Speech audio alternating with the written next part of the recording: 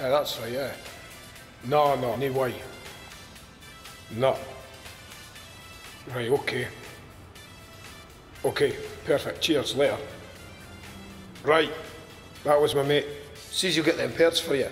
But I'll take a few days, like, Ken. So what else you want to see about anyway, Dennis? You kinda like your daughter Julie.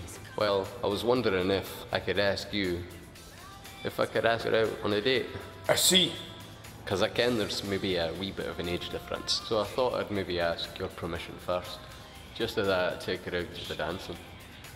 Do you know she's a bit young to get it coming? She only just started on the drink, and I'm no want her taking pills and drugs as well, eh? Of course, sure. I just want a few more years of being a wee princess, Ken. But I can't keep her locked up. But I can't say I'm pleased with the idea. But it's her mother you'll have to speak to. She's in you'll have to convince. Aye, well, you can, there's plenty of lassies around here with better at her age. And that's my point exactly, eh? That's no for me, wee lassie. You better watch your fucking step. Right, look, I'll give it some thought, right?